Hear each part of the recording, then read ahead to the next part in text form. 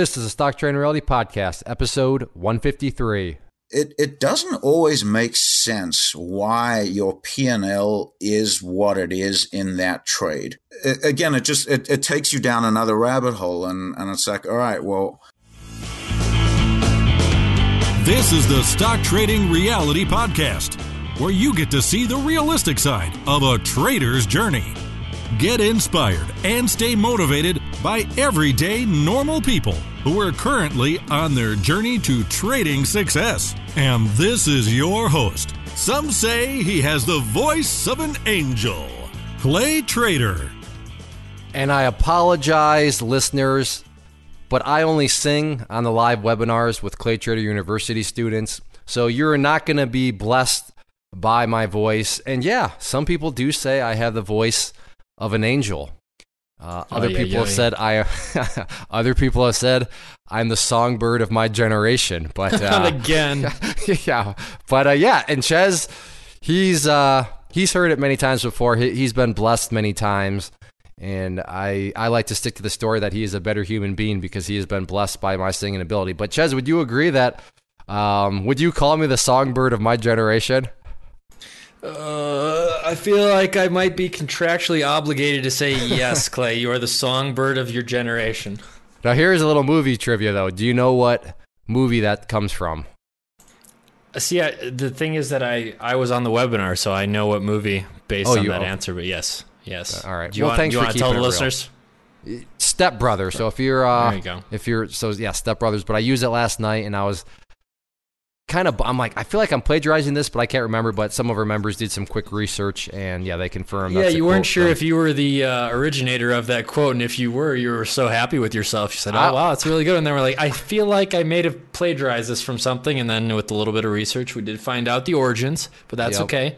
Yeah, but that's a great quote though. But no, in all honesty, I probably have a very terrible voice, but I'm sticking to I have a songbird. I am the voice of the angel. And that's why people don't even show up to the live webinars to learn anything. They just show up to hear me sing because that's how good I am. And I think I'm going to try it out for American Idol soon. But anyways, moving on. Today we're bringing back a former guest, Mr. B. And I know his first name starts with an F. What do you? Because he is just Mr. B. That's just what I know him as. He's got the avatar. Yeah, Farrell is that's right. That sounds familiar. But yeah, that's how just He'll entrenched always be Mr. B to me though. Yeah, exactly. He's so entrenched, so he will always be Mr. B to me also. He's got the avatar of the bee. If you've spent any amount of time in the chat room, for you listeners, then you know exactly who I'm talking about when I say Mr. B. And because it's a welcome back, there's not really any format, but he's got all sorts of good stuff. He's been through a lot. And he continues to chug. He continues to learn.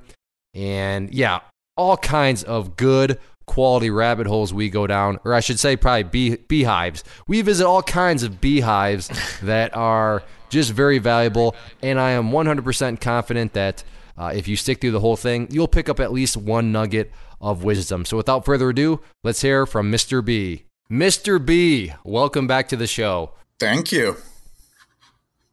It's is this like the fourth time we've tried to do this? It's been Let's go through a little history recap. By the way, that's not the philosophy question I have to ask you in just a second. This is kind of I'm warming you up here, B. I'm warming you up. Let's see. The first time it was post office problems, right? The first time, USPS did not deliver on time, so that would be the cancellation number one.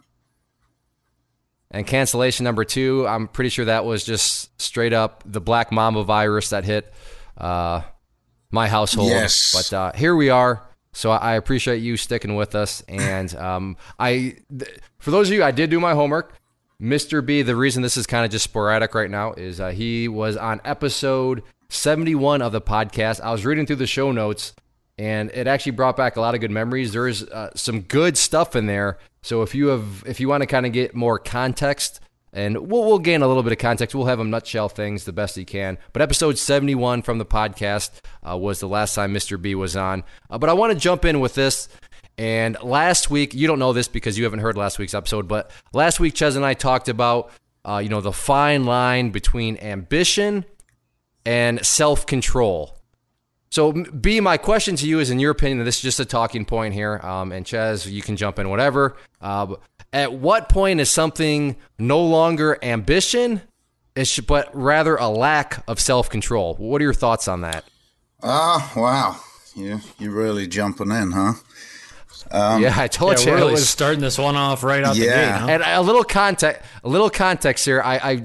I am, I guess, almost currently, but as I was waiting for everybody to show up for the podcast, there was somebody in the chat room, and in my opinion, this is what kind of spurred this on.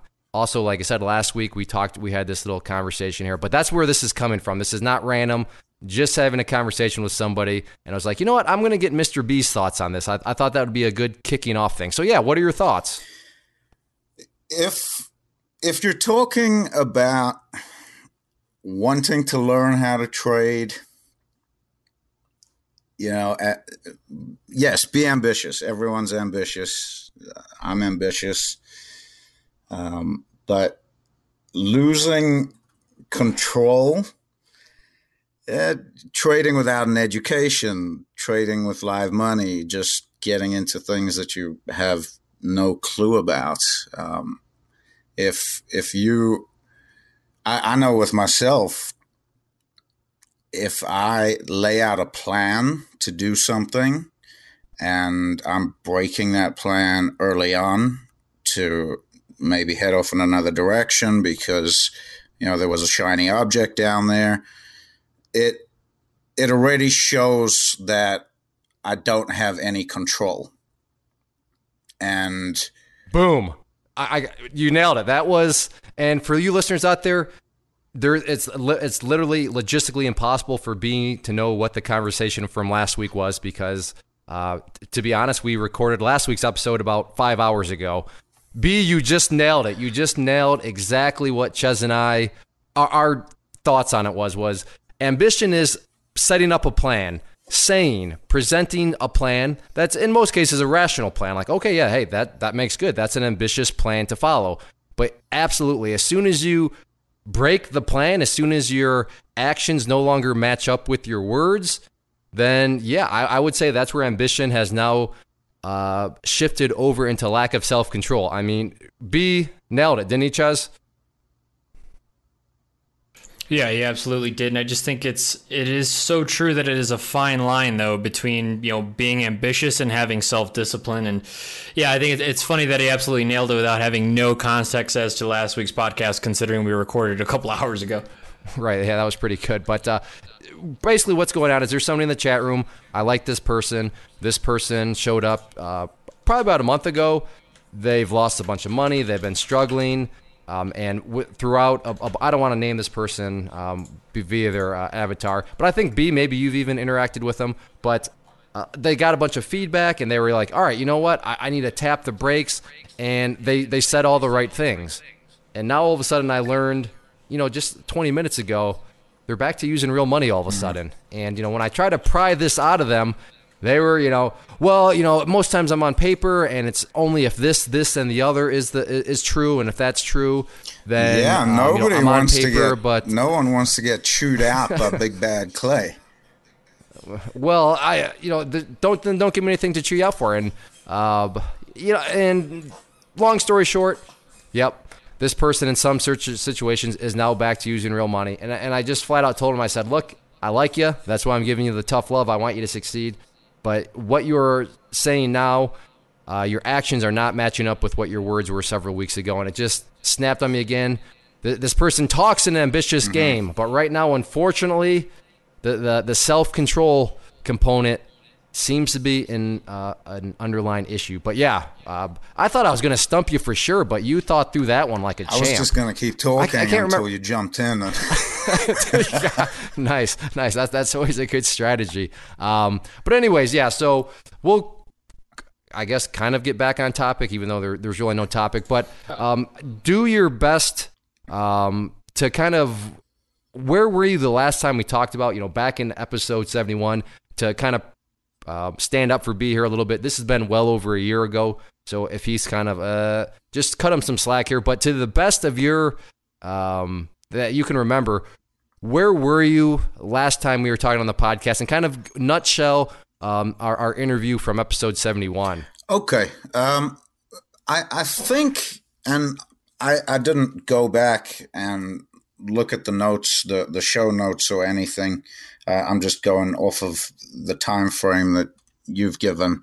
I believe it was when I was really getting more into advanced options and your advanced course. I had done all the other courses and the basic options course, and I just wanted to learn more. To me, it was the ambition, the education. I know I said on the last show that to me, it wasn't just something I wanted to do. I really had a genuine interest in trading, and that's why I wanted to learn about it and the different ways to go about putting trades on, and options really opened that up to me. Chezz was also doing it at that time. I think he was quite further ahead than me, and it worked out very beneficial to me in a selfish way, but I was able to bounce a lot of things off of him that he would have the ability to break down and maybe explain to me in a kind of dumb way. And I only charged you by the sentence too. That's correct. And I do remember us talking about that though, and I was happy. I'm always happy to help out people, especially when they're doing stuff similar to me. But yeah, go ahead. And I've really spent the good, like a very good part of the last year only trading advanced setups, and when I say advanced setups, anything that involved selling premium for anyone new that's out there. It took me a long time to grasp it. I did your course, Clay, and it really helped me along, but I was very, very uncomfortable with naked positions. Like super uncomfortable. To me, it just did not make any sense at all how you could risk potentially an unlimited amount. And to put it into perspective, if you're talking about like a ETF in the $40, $50 range, selling premium in that could be a $5,000 or $6,000 loss for a $90 or $100 win. And that's very different from what I had learned in all of your other courses. Okay, so it was a kind of RVR, risk versus reward thing that was throwing you off. Just to refresh my memory, do you remember what ultimately led you to advanced options? Because I know that's where you are now, and I know that's going to be probably a lot of the topic of conversation here. So for listeners, just an outside perspective, what ultimately led you into advanced options? Was it because it fits best with your day schedule and your job, or do you remember why exactly you transitioned into this type of trading? Yeah, after doing the basic course and seeing some of the other guys in the chat room that were further along than me talking about selling premium and, why would you buy a call when you can sell a call and get the credit in your account so you can actually use it at the same time to make another trade? The whole concept just intrigued me. How can you sell something, get paid, and use that money immediately on another trade? To me, it was just like, why are they going to pay you up front? It didn't make sense. I'd never heard of it. And that's when I really started digging into your course and learning about it. And I started putting on a few trades here and there.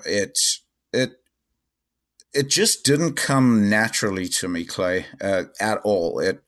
It's even to this day, trading advanced positions isn't just looking at a chart for me. It's writing it out or making a spreadsheet and doing the addition and the subtraction. And there's just so many moving parts when you're on that side of the fence that, I don't know, for me, making a mistake in that type of trading could have been a lot more difficult to recover from. And at the same time, the rewards were, or the probabilities were a lot higher that, you're going to make money on certain trades. So it just intrigued me. That's what got me here from day one, just learning the markets. Okay, interesting. And I don't remember that. So that's not a matter at all of, hey, this fits better with my lifestyle, with my job, with my whatever it is. It was pure intriguement, and that makes sense. Maybe, listener, you did a good job of kind of, because, yeah, it is a bizarre concept. Wait, you're going to pay me up front, and then, so yeah, and that's just the wonderful world of options. And Chezz, I mean, it's basically unlimited how many things you can do in the world of options trading, especially when you start to get into the selling premium end of things. And I toss this over to Chezz because he's, as B has alluded to, he's done this many times before. But, I mean, it's almost unlimited, isn't it, Chezz, in terms of how you can approach this and put on trades?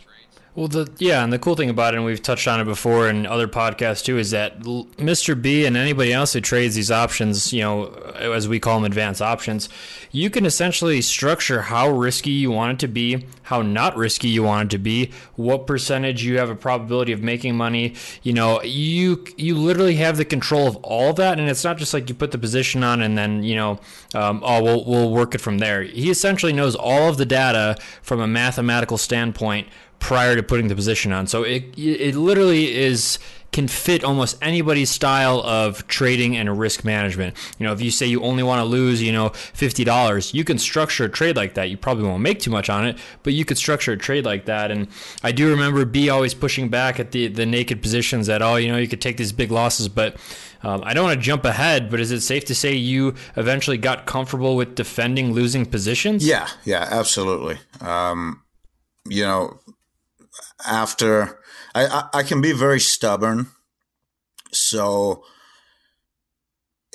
I don't know if it worked to my advantage here, but by not trading naked positions for such a long time and only doing defined risk positions, which can be a lot more difficult to defend,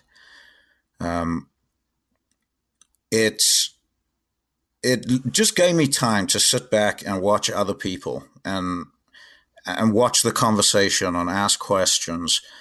And only about 6 months ago did I don't want to say get the courage, but maybe have the confidence, because I now had the knowledge going in that if something went against me, I don't have to panic. I don't have to get out of it. I can just take time, roll it up, roll it down, roll it out in time. There's just so much that you can do. And absolutely, now I do trade them, naked positions. I'll look at what the underlying is, or put a little more consideration into it. Not something that is known, to have big gaps up and down, but rather something that's in a steady channel or, a breakout pattern. But it's something I'll do now. I'm still, I don't want to say 100% comfortable with it, because not just what you can lose, but and when I say lose, I want to use that term lightly, because it's not a realized loss, but it's a loss that you'll have to carry in your portfolio until you can get on the right side of it or break even. But it uses a lot of buying power, and I'm not a person that likes to keep a huge amount of money in my trading account. The type of trading that I do nowadays doesn't require a lot of money. So to use up so much buying power on certain naked positions, it just doesn't make sense for what I'm trying to do at the moment. So I'm doing them less and less, but I certainly, the confidence is there. I mean, you don't ever have to lose. Yeah, and what I, just as an observation listening, is you're talking about all this very carefully, but that's how you should be talking about this. There's nothing worse, and I know you've seen it be in the chat room, where people show up and you can tell they're just shooting from the hip and they're doing this, they're doing that. Their strategy is focused on that, this, and the other thing. And a lot of us were just sitting back saying, I don't think you realize how risky all that actually is. So, but you clearly do, and that's why, like you said, you're not scared. You had to work up enough confidence and enough knowledge, but you are, and for you out there as listeners, you should be approaching trading as a whole, like B has been talking, in a very careful manner, because if you're just out there kind of willy-nilly, you don't really feel, fear is not the right word, but you don't feel maybe a sense of respect. That's a better way to put it. Would you say, B, that you fully respect the whole concept of naked options? Is that what pretty much is kind of making you tiptoe, is just the ultimate respect that you must truly have towards all this? Yeah, to me, respect's a great way to put it. And it's just taught me a lot about trading and a lot about myself and what I'm comfortable doing. And that ultimately is helping me in other areas of trading, because a lot of last year, and as I said, 2017, I was only trading advanced stuff or advanced setups, and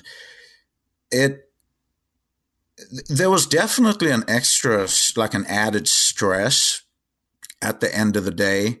A lot of the time when I was in a trade, especially like a defined risk trade, there were days that it doesn't always make sense why your P&L is what it is in that trade.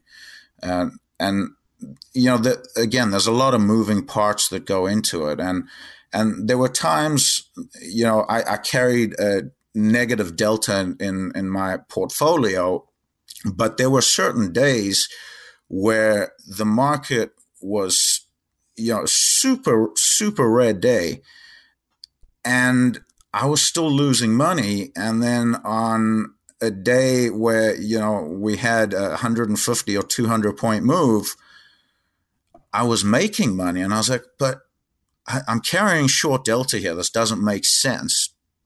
And again, it takes you down another rabbit hole. And it's like, all right, well, what are you trading that's correlated to the SPY that your deltas are essentially being weighed against?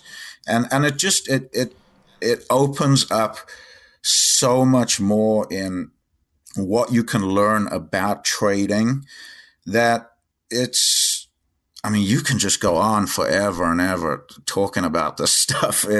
There are so many ways to trade with advanced options, and it just, I don't know, Clay, it wasn't sitting well with me for a while, especially towards the end of the year.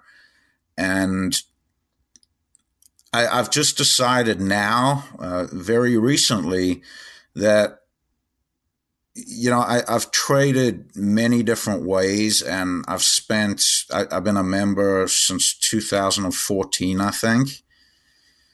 Yeah, you've been around a long time. And it's got me thinking, like I started off trading, just equities, and then options came along and I did that. And then Forex came along and I was trading Forex, and went back to options, and then advanced, and I jumped over there. And for the last 4 years, it's been just a learning process. I've never had, a massive, like, right home about kind of win where it was just, every ball was out of the park. I haven't had one of those. But at the same time, I've never had a very big loss either. I've been able to sustain and make money just about, every year, even if it's only a very small amount. And it's really given me the ability just to see what I want to do and to be able to pull the trigger on a lot of different possibilities and setups without having to think that much about it, because I spent nearly a year doing each one of these things now, and it's been a great way to learn about them. So now, today as an example, I made a couple of trades, just buying some calls and going long. I decided to sell some premium in UVXY because there was a pop this morning when the market opened up down. And I'm also looking at putting a strangle on in something else. So now I know how to do all of these things, and it's just making trading a little more enjoyable at the same time. It's like I've been searching for what I wanted to do, and it's definitely at a point where I've gone full circle. Like, I always used to think, oh, you need 25K in your account so that you can get around the PDT rule, and now I'm like, if I've got $5,000 in my account, that's way more than I need for what I'm doing. And it's just absolutely, it's just brought me to a point where I always used to think you need a lot of money to make money, and you really don't. It's not like that at all. It really isn't. And my question to you, just sitting here listening, this is all great stuff, but what do you attribute your success to? And I'm defining success as making money, yeah, and to your own self-admission. Yeah, it's not like I hit grand slams and have made killer money, but a lot of people would be jealous of that spot in and of itself, because people maybe not listening to this podcast, or maybe listen to this podcast, or would be saying, holy smokes, those last couple of years, that was a lot of money in the downwards direction. But that's not your case. You haven't made huge money, but my question is, what do you attribute your just kind of account growth, account stabilization, account balancing to? I mean, because a lot of people, they can't sit here and say that. It's an absolute roller coaster ride in both directions. But for you, that's not the case. I mean, what do you think that is that? I know the answer here because you talked about this in your last podcast. But, for listeners out there, what would you attribute that to? I think it's a lot of things, Clay. It's obviously education. That's been the number one goal since I got here. I mean, that's... There's more, though. The... Just... patience. Let me ask you this, B, because this is kind of where I was headed. Looking at your show notes, you made the comment back episode 71 that taking a loss was never really a huge issue for you. For whatever reason, you just never struggled with it like many others did. Do you still find that to be the case? Are you still good with just saying, you know what, I peace out, I got to be out? Is that still one of your strong suits? Absolutely. I did it today. Talk about it. Good, because we there's a lot losing trades. It's always a topic where it's just part of the game. There's no need to hide those up. But, I mean, yeah. So what happened today? It's not all roses by any means. Nope. Ever. And so if you look at TLT, I'll pull it up real fast. What time frame? Just look at the daily. Still open. Okay. For listeners out there, we're looking at it on January 10th of 18. So you can see where it gapped down yesterday, right under the 200. Yep. So my plan before I got into this trade was to put a buy order in right around 125. I believe I was actually going to go in there at like 125.05. It's kind of a nice location. And my stop was just under the 200 at 124. I believe it was 68. So I had the notes and I had a plan to get in there. And I've got a routine. I'm a creature of habit. And I go through my routine in the morning and I get to work and I, pull up my charts. And at that time, I usually go into work like 30 minutes early. That way I'm the first person there. And it just gives me 30 minutes of peace and quiet. And I love my wife and my child, but they're not morning people. So I get out of the house as quickly as I can. And it lets me, look at charts and look at some pre-market stuff and catch up on chat, see what people are talking about. I noticed TLT had gapped down quite a bit, and I'd get an entry, obviously, a little lower than where I had planned. So market opens, I butcher the order when I'm trying to change it. I end up getting in just under the 200, right at like 124.80. And I'm going long. And this thing just starts bleeding to death. Yes. And I'm like, what is... I can confirm B is not exaggerating. I'm looking at the chart right now. It started to bleed for sure. and I'm just sitting there and I'm thinking, oh my gosh, what am I doing here? And I eventually, I didn't put a stop in. I didn't expect it to drop that quickly, but it did. And if you go and you look at the 15-minute here, you can see right around 11 o'clock, it just kind of leveled out at the 124.27 range. And I was like, you know what? I just got to get out here. It's just not worth staying in. And I took the loss. I mean, it wasn't nice. I had to do it though. I'm not going to stay in. Look what happened today. I mean, it gapped down another $2. And then it came. I have a question for you though. And this is just specific to TLT. So it has a history of gapping past the 200 and then making sharp recoveries. Did at any point you decide?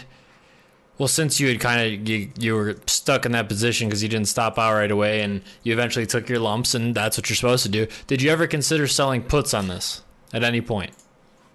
No, I didn't. But what I did do was keep it right on my list today. And I got in first thing this morning. That's a nice sell. And spent the whole day just making back what I lost. He spent the whole day rejoicing. Holy smokes. Counting his cash. I'm sure you guys saw this morning. Alex said to me, please don't tell me you were naked on TLT last night. Oh, that's right. That's right. I do remember that. I said to him, no. So I made that one back. It was lucky, but it No, it wasn't lucky. No, That wasn't B. lucky at all. That wasn't lucky at all. This is what it was. You created your own luck. How? You took the freaking loss yesterday. So today you gained back the loss, and then did you go in the green some too? The made back the loss plus some, or just break even? I was even on that, but I had quite a nice day in UVXY today, which I did sell premium in Chezz, and I'm actually still in that. So.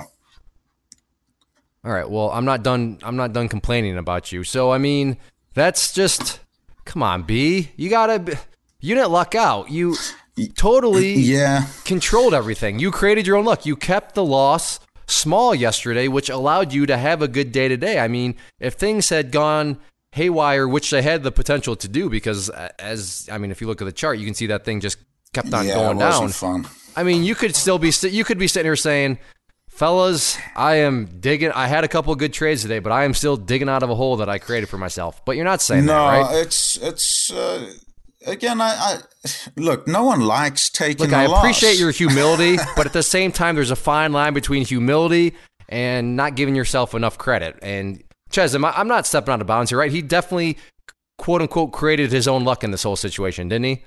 No, he absolutely did. That's why we both kind of jumped on him when he said, I got lucky at the time. We're like, no, you really didn't. You took your lumps like you're supposed to, and you planned the next trade, and that next trade totally paid for that loss you had to stomach the first time. That's how trading goes. We have to. All of us, and I learned from everybody else.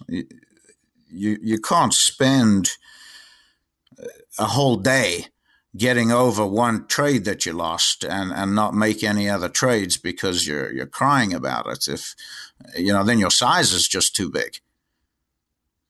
Preach it. It's that I learned too. How though? People want to know. So many people struggle with this. What is going on upstairs in your mind that I don't want to say makes taking losses easy, but like I said, you have, episode 71, you're doing well with that. Your account history is very clear. Yeah, you're not making killings, but you're also not blowing anything else up either. So, I mean, what Jedi mind tricks, what are you doing upstairs in your mind that just makes it, all right, take the loss, and you actually take the loss? What's the secret sauce here? In my head, single... Chezz, this could be a scary place. No, I'm not going to make it scary. I'm just kidding. Hey, buddy. My dog just came in here. Sorry.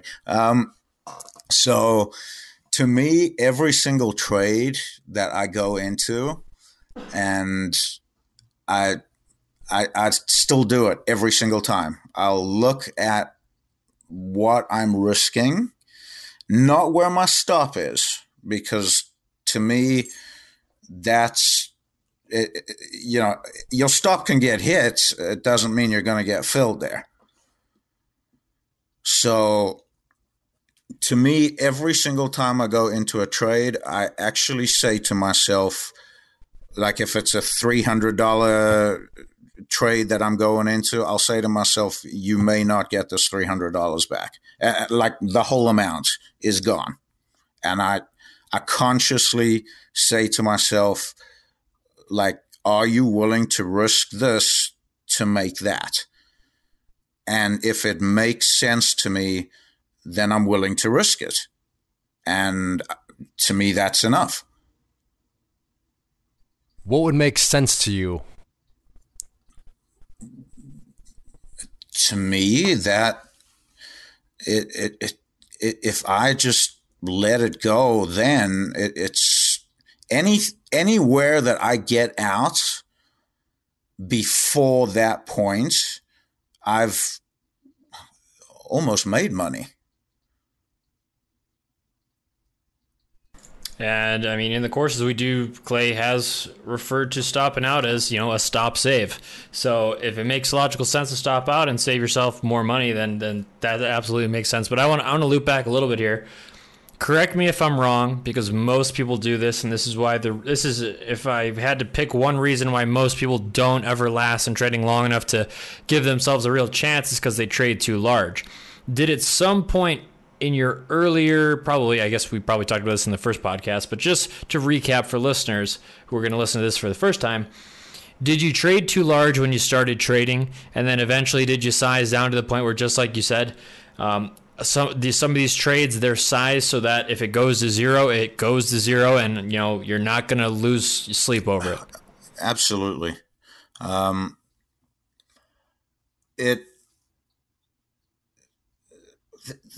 You can make enough money trading options with putting very, very little money on the line. And that's, if I'm understanding your question correctly, to me is what has led me here.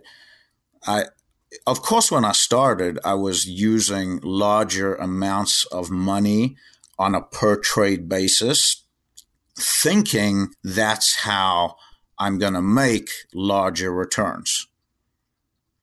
It's not like that at all. Yeah, and that's I want people to really kind of, rewind the podcast and listen to that a second or third time just to get it through your head.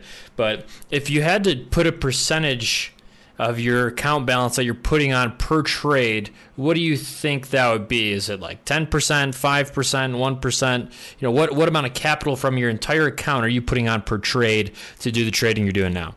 The most I will put on is 2%. Amazing. Because I got people, we talk to people on the customer service side all the time. Yeah, I'm all in on this one trade, or no, I only use 50% of my account on this one trade, and we're just like, oh goodness. No. And B's over here using 2%. Actually, Alex and I, and we'll talk about this in a sec, but there's some people in the chat that I actually, chat to outside of chat, and I know many people do that, but I found a big part of my growth was reaching out to some of the other traders here. And I've recently, reached out to a few more people. And again, it's just been something I've done over a long period of time, but it's given me the opportunity to grow so much. And Alex and I were chatting this morning. I believe I sent him an email, and I said to him, hey, this is what I'm looking at this morning. And he said to me, his reply was, I think, how much are you going into this trade with? And I replied back laughing, and I said to him, I'm 80% cash right now. Like, I've got to get into some trades because I feel like I'm not doing enough. But I've got, I think, 6 trades on right now that I'm very happy with. And it's, why use any more? And it sounds like you're totally comfortable with it. So my question, what is your typical, your option farm? So how many positions are you typically on? And from what you've been saying, it sounds like you're kind of back to going long options once in a while. So is going long, is that something you do on a typical daily basis while you have your farm going on in the background? Or I guess what's kind of a typical, let's not say a day, what's a typical week look like? How many options, farm trades are you putting on? And then how many more so kind of day trades, if you will, are you doing in terms of going long the premium as opposed to shorting it? Day trades are only becoming a current thing right now. I haven't been day trading at all for the last year. Right, and I know that you were introducing that back into your strategy because you commented, it feels good to have spent all those, the year on going long and then the year on advanced options, and you feel like you have kind of multiple tools in your tool belt here. But it sounds like you're literally just kind of dipping your toe into reintroducing the day trading back into the equation. Absolutely, Clay. So what? We're 10 days in. We've had, say, 6 or 7 trading days of the year, and I've probably made, let's see, maybe I made like 15 trades, of which 1, 2, 3, 4, 5 of them I'm still in. So, yeah, I've got some swings going, and to me, I'm not really a day trader. I can't do what you do. I can't do what Mario does or what Hooch does. I've tried day trading. It's not for me. I know that. So I'm not going to do it. The shortest trade I'll be in might be like an overnight trade. But I'm just not good at, the market opens and I scalp something for 15 or 20 cents. I can't do that. I'll lose money all day long doing that. And I mean, I think that I bring this up all the time as well. And, it's something I really, really, truly believe is that no two people trade in the market the same. Yes, there's absolutely people who trade very, very similarly, and I always use the example of, Mario and Clay and Nate Wilson. They're very, very good at scalping, very short. Some of Clay's trades are like less than 3 seconds. It's mind-blowing to me, and it's totally awesome. But here's the thing, just like you said, I'm in the same boat as you. Tried it, and I'm sure if I practice it for a long, long time, I would eventually be able to pick it up. But it just doesn't come naturally to me. I'm not saying it should, but here's the thing. There are millions of ways to make money in the market. You don't have to only do what one person does to make money. And I mean, our entire community is just a walking, living, breathing thing where, most people don't trade the same at all. Some people are trading on the hourly, and some people are trading on the 15-minute, and some people are, being contrarians, and some people are being trend traders. And that's the beauty of the market, in my opinion, is that it's not like, if you're going to go be an accountant, you have to do accounting a certain way. There's like a standard for that, and that's the way it is. With trading, I don't want to say that you can be creative, but in a way you kind of can. I guess creative wouldn't be the right word, but you can find your place in the market. And correct me if I'm wrong, it sounds like since you've been working this and, with your job and your schedule and everything like that, would you recommend advanced options and shorting options as like a swing trading strategy that would be good for people who, don't have time to sit at the desk the entire day? Oh, yeah. I mean, you can swing options all day long. I work a full-time job. I'm at my desk by 8 o'clock in the morning, and I don't leave it until 5:30. But I've got several monitors there, and I can have my trading platform pulled up kind of on half of one of the monitors. And it's not up there all day long. My boss can only take my trading at work so much, and then he starts laying down the whip. So, I've been there for a few years, and we've kind of reached an understanding that I'm going to trade at work, and he doesn't really mind as long as I get my work done. So I have to respect that as well, and I cannot have my platform up there to watch every tick. So I set alerts in my charts all over the place. I set alerts on other things that I'm watching. If my phone beeps and it says buy one call of the Qs now, I will log into my platform, I will see where it is, and I will buy it. Because I've done a lot of the homework like in the evenings, and to me it's just a comfortable place now. I've just found a very comfortable balance, and that's my goal for 2018 is to be more balanced in my trading, to do a lot more charting in the evenings, because swing trading is my strength, and And that's where I want to apply everything I've learned now into doing it. And that's also why I've reached out to some of the other guys now that are doing really well with that. Obviously, Hooch, Fletch, Tim Fletch, he's been fantastic, so helpful. And I owe a lot to guys like that, to even to Alex. Alex and I chat every single day. I send him setups that I find. He sends me setups. It's just good for me to sometimes have those people to also fall on, when I got questions and just to learn from and stay in tune with, No, that's good stuff.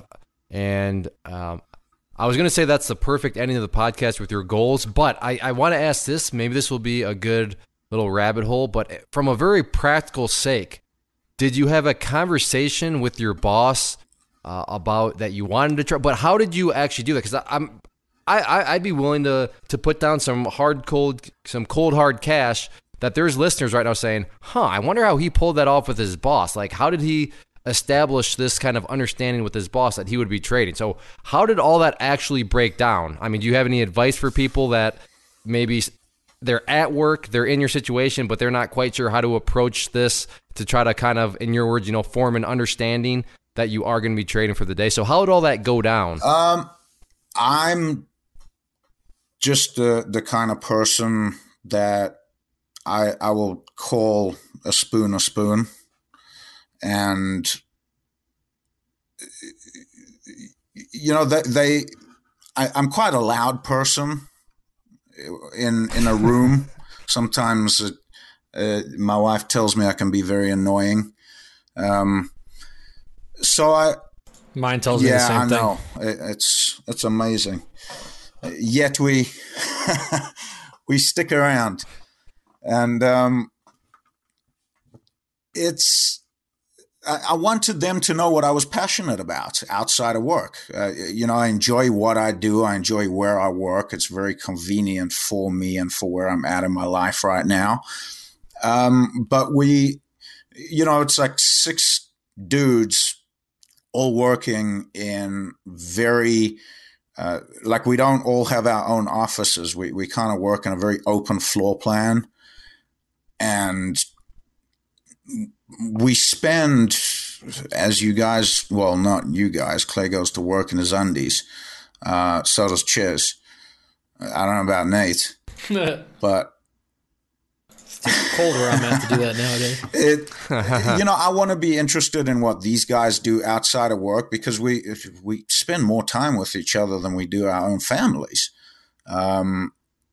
So it's just, it came up as a topic, Clay. I found out that my boss is, invests very heavily with his 401k and his retirement and other money that he's made. And it just became a topic of conversation. I'd ask him what stocks he was into, what he was looking at buying, and I'd give him my opinion on it. And then he'd ask questions. Hey, how do you know that? Or, hey, that bounced exactly where you said it would. How did it do that? And the conversation just grows from there. And it got to a point where even now, if he's thinking about something, he'll ask me to have a look at the chart and give him advice on it. So I guess one hand washes the other. Okay, so in other words, yeah, you say you're loud in the room, but what I gathered, and it sounds like for you it all started off by simply listening to the other person. You listened, he made comments about his 401k, and then because you listened, you were able to kind of grab onto that and find common ground, and that common ground eventually led to where things stand right now, where you have formed the understanding where you can trade, yeah, but as long as your work is done. Is that essentially kind of how it all went down? It just all started off with originally just listening to somebody else? I've learned in this life that listening is far more powerful than just running your mouth. And most of the time when I do talk first, it's garbage. So I tend to listen a little longer and try to think about what's going to come out, because you can learn so much just by listening, and it's very powerful. So for me, yes, it's been a helpful tool, but it's just another thing. It's I don't know. I'm always learning, and that's what keeps me interested in it, in trading, because there's so many patterns that repeat themselves, yet no day is exactly the same. It's, there's always something else to deal with. So it's fun. That was poetry. No, there's many patterns that repeat themselves, yet no day is ever the same. That was good stuff there, Chezz. Yep, that was it. It's totally true, and it's funny how this stuff is in kind of cycles and repeats itself. But I mean, you nailed it. No 2 days ever look the exact same. Not even. Yeah, it's amazing how the market works. And correct me if I'm wrong. Not to drag this on any longer, Clay. But would you say that the thing I find fascinating about the market personally is that I'll never have it just figured out. Oh, I know, I got it. It's done. I figured it out. It's almost like this continuous challenge of me versus, reading the people and figuring out where I'm going to have my edge. I don't know. I love that kind of engagement. It's something that will never end. I'll be comfortable putting on trades, and I'll spot my setups, and sure, comfort is one thing, but it kind of never ends. It's just a challenge that is always going to be there, and I don't know. I personally love that. Yeah, I mean, I do until it's not working. But I just say that because at the time of this recording, yesterday I had a rough morning, and I posted it on social media where I literally, I didn't do anything different. I was applying my system, yet I couldn't do anything right, and I was in the hole for the morning. I'm just thinking, what the, but that's to Chezz's point, is you just, the market is just, it's the same, but it's not right, the same. But you came back today, and not to interrupt you, but you came back today and you did your same routine, and you approached the market the same way you do every single morning. You didn't approach it differently today because you had a shite day yesterday. Excuse me. No, and that's absolutely right. And actually, to kind of add one more layer, I just kept on chugging yesterday, and I eventually, made back the losses. And still, I think I closed up. I don't remember what I closed up, but I know it was in the green. But in B's words, I got lucky. B, I got lucky yesterday. But that's why. You keep banging your head, and eventually, you're not banging your head anymore. Eventually, you bang through everything, and you're in the green. You're smiling. And you're feeling good, but and this will be a good ending point, but it all circles back to B talking about his trade. If he had never just taken that loss, kept it controlled, then today's entire podcast could have been him talking about during that segment digging out of a hole. I guess to pat myself on the back a little bit. Yesterday, same thing. If I would have just gotten stubborn and thought, what? No, then yeah, maybe I'm still trying to dig out of the hole right now. But just listeners, take losses. That doesn't make you a bad trader. Now, if the loss came from you being a degenerate gambler, that's apples and oranges. But assuming you have a logical trade plan, you apply the trade plan, you follow the trade plan, and it just didn't work out, hey, that does not make you a bad trader at all. And as Chezz, let's do the trifecta here. You didn't happen to have a losing trade today or yesterday or anything that you can pile on here, or am I barking up the wrong tree? I didn't make money today, but when I lose $16 on the day, it's not something I'll ever carry over with me. I also don't ever have, I guess here's the thing for me personally. I don't ever let my losses get big enough to it bothers me to the next day. Is it annoying when it happens? Absolutely. And if it's a cheap shot, it's even more annoying. But here's the thing. I never let anything spiral out of control, because of the one time when we did that re-interview when we were, where were we? Columbus, Clay, where we did the video podcast. Yes. And I saw a minus $4,000 loss on a trade, and even though I came back to make money on that trade, I will never, ever, ever let myself get in a position like that again. So I always No, that was Wasn't trading that futures. Yeah, I had like 14 ES contracts. So when you have like a small account, you shouldn't really, trade that big. But anyways, the reason why I never ever let anything spiral out of control is because I can get up the next day and be completely level-headed, and I'm not worried about making up $16 tomorrow or by the end of the week. Man. We're at $4,000. Yeah, that'll take a while. But that is a great story. I want to come home from work and not have to worry about what happened when I was trading. I want to spend time with my wife and my family.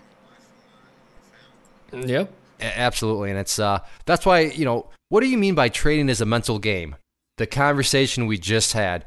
We traders are just like everybody else. We want to come home from quote unquote work and have a good evening, be happy, and just enjoy life as a whole. But it's hard to enjoy life when you have just big losses hanging over your head or anything like that. So it's annoying, like Chezz said, absolutely. But it's so worth it when you just stop and think about it. Like $16. Yeah. Come on. It's so much more easier to overcome. So looking at the time here, B.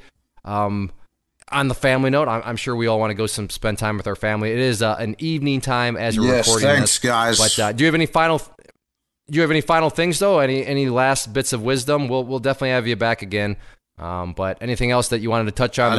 I look very forward to seeing you fellas. Next week? Yeah, it's next week. For listeners' context, it will have already happened. But part of Clay Trader in the inner circle, I should say, is. This is going to be our 6th one, but we do meetups around the country, and it is cold here in Michigan. So we're going to go down to B's neck of the woods in Fort Lauderdale, Florida. And yeah, B's going to be there. So I next week, when I say that, an hour before the podcast. Oh my God. You were supposed to buy it like, what? But anyways, so for listeners out there, hey, this is, I get a lot of people are talk a game about, we're a community. Yeah, I don't know. But maybe other people have meetups, but yeah, we're actually going to go hang out. And I think right now, we must be at like 35, 36-ish. Yeah, it's going to be good. Plus myself, Chezz, Nate. Yeah, it's gonna be a good time for sure. And I'm sure Nate Wilson will be chasing you around. Are you looking forward to that? Yeah. I hope your wife doesn't get jealous with Nate Wilson. No, he's probably finally somebody to distract Nate Wilson besides me. That's actually never mind. Chezz will be there, so poor Chezz is probably going to have to bear the brunt of that. But, Well, fellas, I appreciate it very much. Yeah, B, thank you for hanging out, and I'll see you in the chat room tomorrow, and I will see you next week down in Florida. So take care, buddy. Appreciate it. Have a good evening, fellas. Yeah. One final thing here before you listeners out there, before we go, if you're listening at claytrader.com, the show notes page, click that share button, leave us comments down below. We will read those and reply to those. If you're listening on YouTube, make sure to check out the rest of the channel. Lots of other videos other than these podcasts, live trades, quick tip videos, vlog videos. In fact, a quick tip for the vlog is we are going to be vlogging the meet and greet. So if you're kind of curious to see how what we're talking about right now went down, again, claytrader.com, check out the vlog section. I think it'll be up and posted by then. And then finally, if you're listening on iTunes or any of the other podcast players, then make sure to hit that subscribe button. And then especially on iTunes, if you could leave us a good solid star rating, that would be very much appreciated. So thank you again, B. Thank you again, Chezz. Thank you to all of you as listeners. We will see you back next week. This has been the Stock Trading Reality Podcast. Thanks for taking the time to hang out. To learn more about Clay and the Clay Trader community, including the trading team, premium training, and more, visit claytrader.com.